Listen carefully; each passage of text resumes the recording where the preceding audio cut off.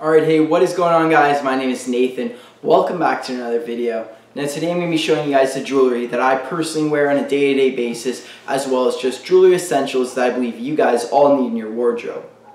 To me, jewelry is one of the easiest ways to start accessorizing with an outfit. It's pretty cheap. You can find tons of really awesome pieces for really low prices all over the internet, making it something that's super easy to start experimenting with without much of an investment up front. Jewelry is also one of the more subtle ways to accessorize. It's something that doesn't stand out too much, and you can wear a few necklaces and a bracelet or two without looking like you're trying too hard or doing too much.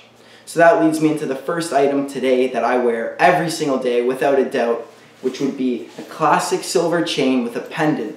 Now, I decided to wear this silver linked chain here. I don't know what the exact link is called, but I'll try to find a similar one and link it in the description. It's made of 925 silver. It's about 14 inches, I believe. I'll correct myself if I'm wrong on the screen. And I pair it with a Chrome Hearts dagger pendant. Hopefully you guys can see that there.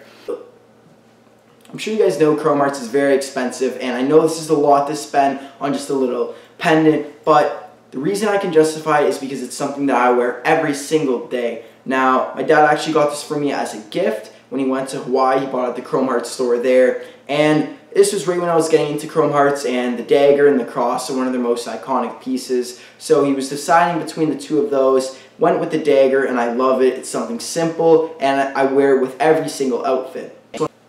Moving on to the second type of necklace, which is something that I like to wear almost every day now too as well, which would be a dog tag. Now personally, I don't have an actual traditional dog tag. I ordered one today on Amazon, and I'm just waiting for it to come in. But here I have more of a plastic one with a rope string. Now this one just has a little skull on it. Got this in Hawaii when I was a little kid, and I like to wear this basically every single day. Since it's summer, it gives you more of a chill, kind of relaxed, effortless look. I like this just because it hangs down a lot longer. You can really see it on a shirt or something. It really adds a lot more to an outfit rather than just a little choker. So if you guys don't have a dog tag, I'll link a few really good ones on Amazon in the description. And this is something, if you're going to buy anything from this list, at least buy one dog tag, because you would be really surprised how much it can change just a simple shirt, shorts, and like a pair of Vans Old Schools or some sandals. Add a dog tag and maybe a hat, and the look is completely different. So dog tag would definitely be my number 2 item. On to item number 3, something I don't wear as much, but I definitely still put it on once in a while, which would be a classic black beaded necklace. Now I got this in Hawaii, I think, as well when I was a little kid, and I just started wearing this now. This one's pretty short length. It's almost like a choker, and if I do wear this, I just wear this with my silver Chrome Hearts chain underneath. I think this paired with the silver chain just helps add a little bit more something to your look. Now it's not crazy, and it won't make as much as an impact as say a dog tag would, but if you're going somewhere swimming, you don't want it flying off, this is definitely a summer essential when it comes to jewelry. Now, I'll try to link one in the description. It might be kind of hard to find one, but I'm pretty sure you can find a variety pack of these for like 10 bucks at H&M. I think they come with bracelets too, so definitely check out your H&Ms. But that's number 3, something I don't wear as much, but it's still an essential I think you guys should have just in case. Now, moving on to the next category, which would be bracelets. For me, I usually wear about 2 bracelets, one on each hand. Now the first one I wear, I actually have a little charm that goes with this, but it's just a kind of gothic linked bracelet. I got this from Thomas Sabo at my mall. I'll link their website in the description, but you guys might just have one in your mall. I don't know if they're just Canadian, but I buy a lot of jewelry from there. Now, this usually has a skull pendant that hangs down from it, but I don't know where that is right now. But this is just a simple kind of linked bracelet that I usually wear every single day as well. Now, for the other hand, something very similar. It's more of a Pandora style bracelet, if you guys know what that is. It's just a kind of rope chain with a skull that slides down the middle. Now this is something also that I like to just wear every single day. It's low key, it doesn't show off too much, but once again, all these little pieces together, I find they just add a little bit more texture to your outfit, and it just shows that you got something a little bit more going on. These bracelets are actually like $100 each, but if you have the money, I would definitely say go for it, just because I find myself wearing them every day, and I think it's pretty well worth it.